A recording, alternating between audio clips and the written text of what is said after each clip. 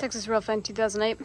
Here's the delayed monthly signal collection video.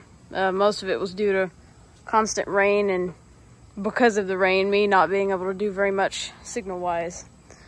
So we'll just start off way down here.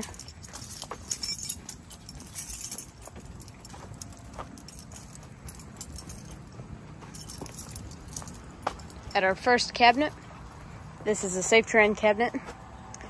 In the top we have the relays for the power on, the style B semaphore, a timer relay for the flasher right here in the corner, and then various relays to control this signal here, as well as the power supply in the bottom. Next we have this signal.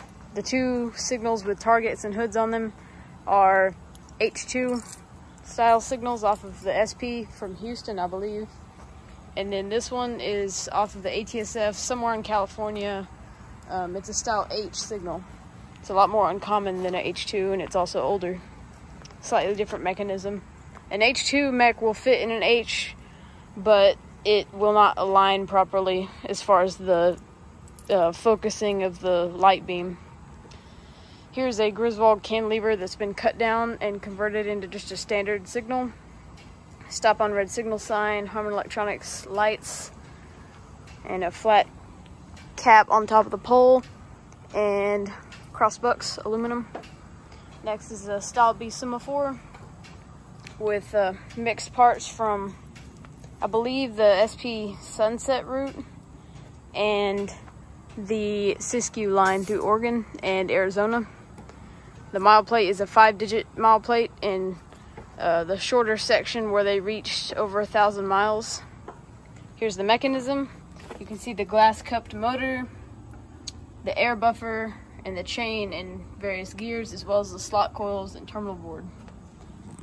It's inside of the case from a style S semaphore, so it has this access door on the side that, with the style S mechanism in it, would be used to access the terminal board, because it was mounted on the side in the style S's.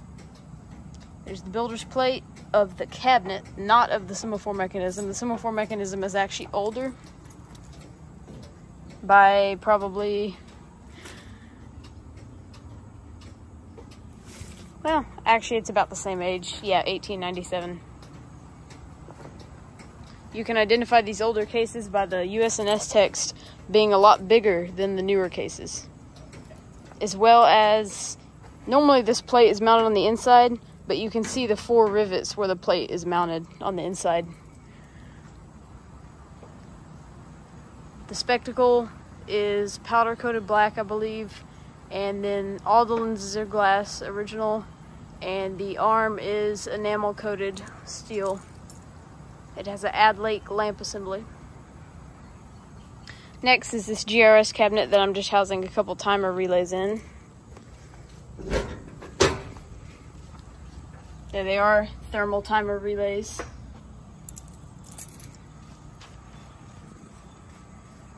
There's the finial / weatherhead. GRS logo is outlined in black. Next is the first of the 3, what I like to call union cases, produced by Union Switch and Signal. The Rock Island was a big user of them. In old pictures of the Rock Island, you might see these in the background in service. This has an NF style flasher relay in it, as well as a DN11 for a very simple crossing setup.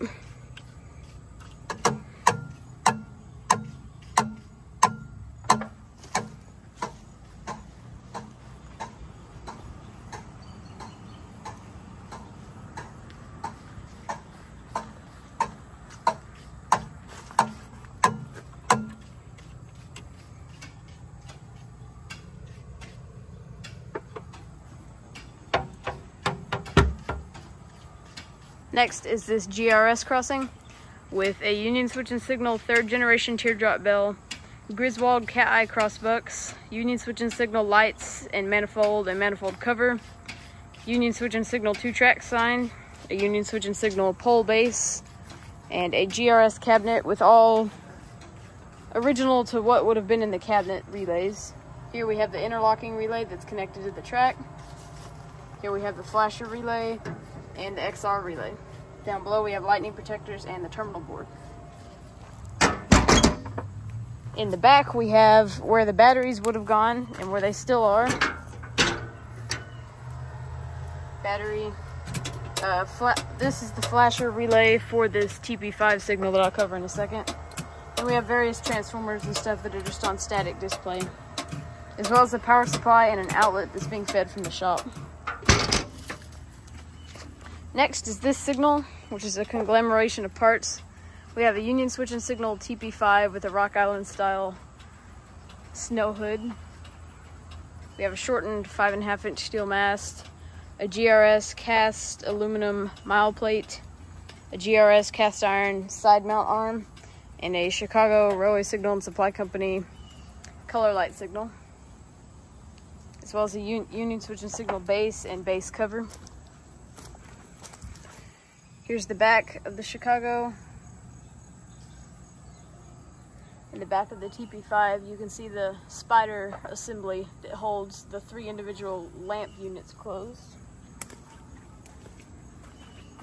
Next, we have a dwarf H2, also off of the SP, most likely in California. Next, we have a Union switching signal cabinet with a GRS pole and a GRS style D1, or a Sentinel, if you want to call it that. This is the successor to the common style D signal, which is just a standard cast iron and cast aluminum inline signal that was produced by GRS for many years. Inside we have various relays. We have a flasher relay right here. We have a code receiving P4 relay. And we have a DN11 and a DP25 for polar track circuit setups. And then we have another, GRS Type K slow drop and a GRS Type K polar relay, also for polar track circuits.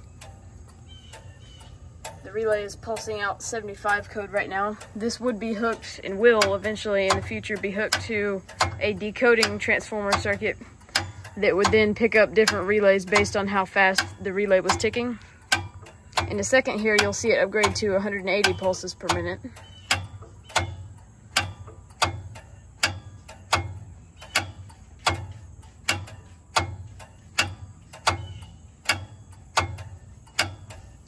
You will also hear some of the other polar relays change. There we go. And that is 180 on pulses per minute. It's 360, I believe, state changes per minute. Next we have a General Railway Signal style G signal off of the Mopac. It's on a shortened aluminum mast with an cast aluminum GRS mile plate and a Safetran cast aluminum base. The signal itself is cast iron. Next we have another conglomeration of signals. On the bottom we have a Union switching signal H2 with a smaller banner on it off of the ATSF. Here we have an HC33 marker and traditional SA searchlight off of the New York Central or Conrail. And then above we have a little bit older SA searchlight off of the Denver and Rio Grande Western with a larger target on it, as well as a pole top mount as opposed to the side mount like this one has. Next is the Type D I was referring to. This is the cast aluminum version. Go around the back here.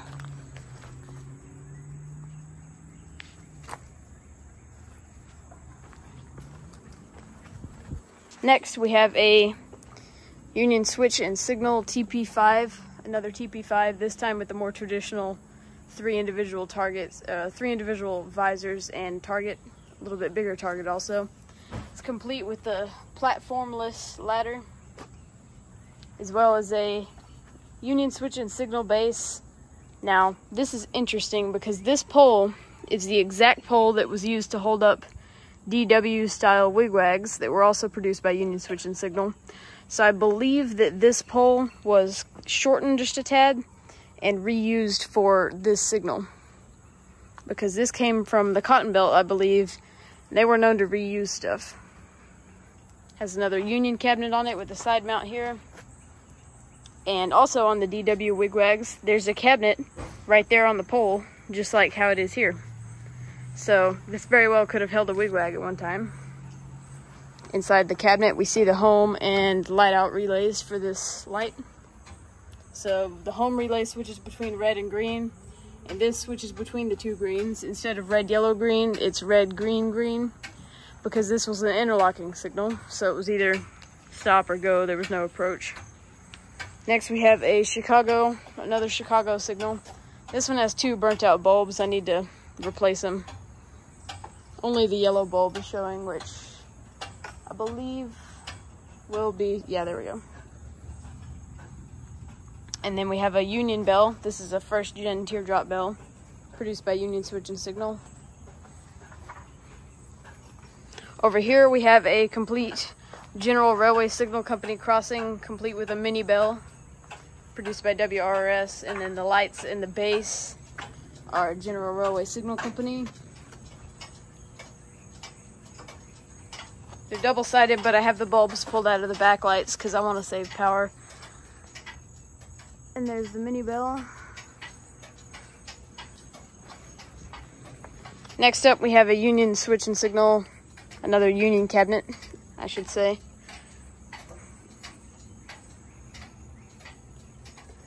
This houses two vane relays that are eventually going to be wired up and used to control another signal I'll be putting up soon. I just got the wood put in this one. All original wood also.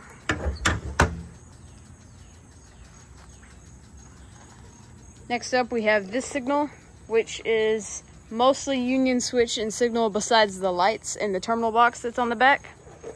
The lights are General Railway Signal Company, but they have a Modern Industries light manifold on them. The stop light is produced by Union Switch and Signal. There's a second generation teardrop bell on the top. The base is Union Switch and Signal. And there's a Rayco terminal box on the back.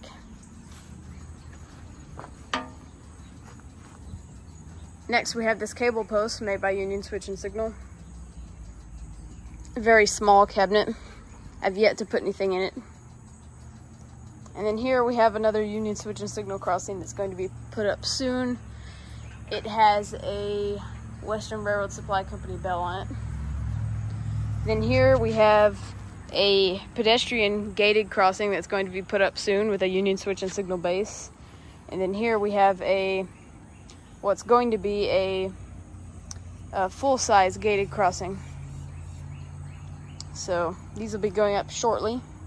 Once we get that pole up, then we can put the two gate mechanisms on them. So we'll go ahead and head into the bungalow where all the action's happening. Going all the way back, we have the power supply board with two rail chargers that are charging. This one's charging the battery for the phase motion detector, which controls the crossings out there. This one is actually powering all the lights and everything and the bells on the crossing whenever they're on.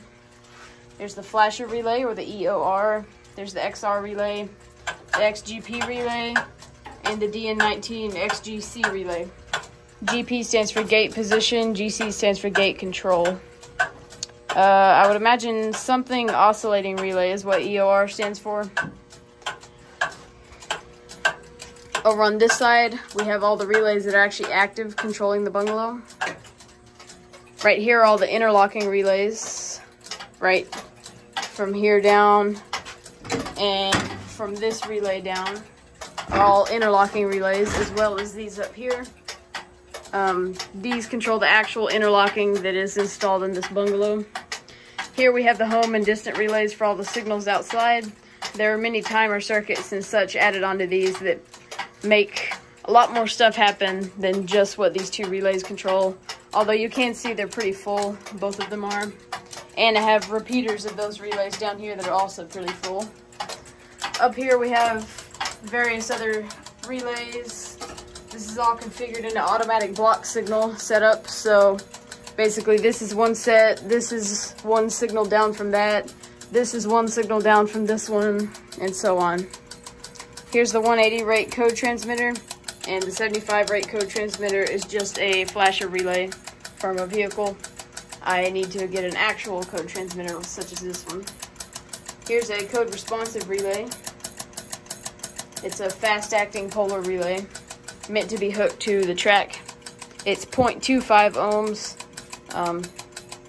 This would be used in a coded track situation, so instead of having pole lines running down the track carrying signals for different signal locations to talk to each other, they would send pulses down the track at various speeds.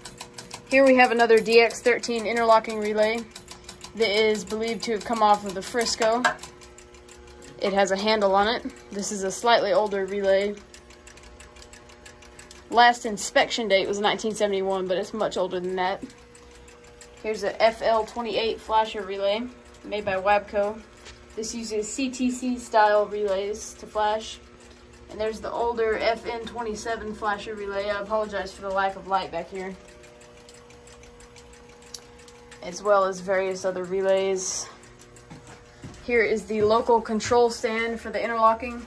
So you turn the key to get a signal to go right bound, which is eastbound, or 2L to go westbound. So if I click, so 2R is lit right now, which means there's a signal line eastbound, and that's the style B. So if I click 2L, the style B will go dark, and then in about a minute and a half, the TP5 will clear. There we go.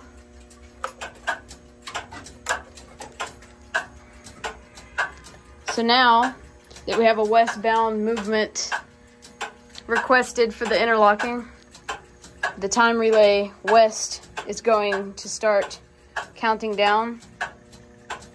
There's the southbound time relay, the eastbound time relay, and the northbound time relay. Here's the approach relays for north, east, south, and west, and the signal clear relays for north, east, south, and west. Right here are the northbound and southbound emergency release buttons. This is the westbound and eastbound emergency release buttons. That's the maintenance of way work equipment relay, which when it is dropped, that means that the key, and there's a key switch in this box that is turned, and when that key is turned, it drops all signals within interlocking limits to stop, essentially providing complete protection for maintenance of way equipment to get on the track. There's also another emergency release box out here. This controls the northbound and southbound movements. Normally there would be two, or there would be one with 4 buttons in it for movements in all directions. I only have one though, so I only put one on the bungalow. There we go, the TP5 just cleared. You can see now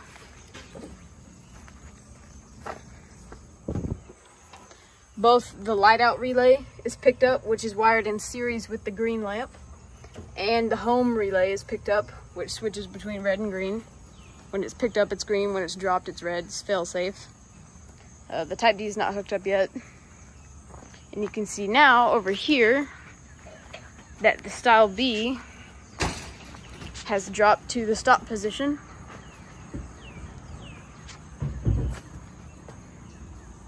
And the arm is lowered down.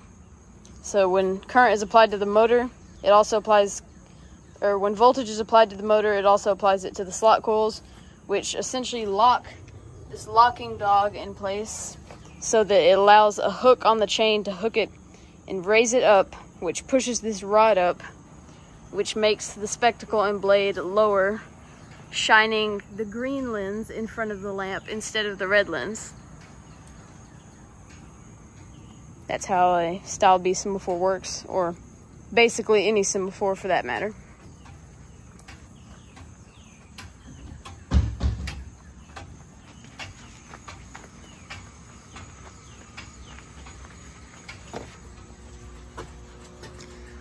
There we go. So I'll line a northbound movement now.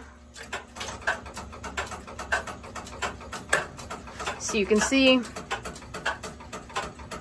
these lamps light up whenever the opposing track's signals are set to stop. So if there's a northbound or southbound signal that's set to clear, these will be lit. But if there, say for instance, is an eastbound signal cleared, these will be showing stop. So they only light up if there is confirmed a red signal on all of the opposing tracks. Here's the northbound time relay. It's kind of a unique one. It uses a pendulum and a ratcheting mechanism. It is a plugboard style relay. This is another more traditional timer relay, a DT10, which essentially uses a flashing mechanism, just like an FN16 would, that moves a ratcheting mechanism. And then these are often called coffee grinders because they sound like a coffee grinder when they're running. These just simply use a motor with a gear ratio to move a disc which has a contact on it, and eventually it moves down and touches another contact down there. And you can push this in after you take out this little locking bar and push it in, which is, the disc is spring loaded, so you can push it in and adjust it to make the time longer or shorter. You can see this one's total time is 8 minutes, and basically it's divided up into 8 segments, and each segment is 1 minute. Same thing here. This one is 16 minutes. Each segment is 2 minutes long, and so forth. I've seen these all the way up to 30-minute timers. And that's about it. This has been the most recent, as of June of 2024, monthly signal collection update. This is Texas Rail Fan 2008. Bye.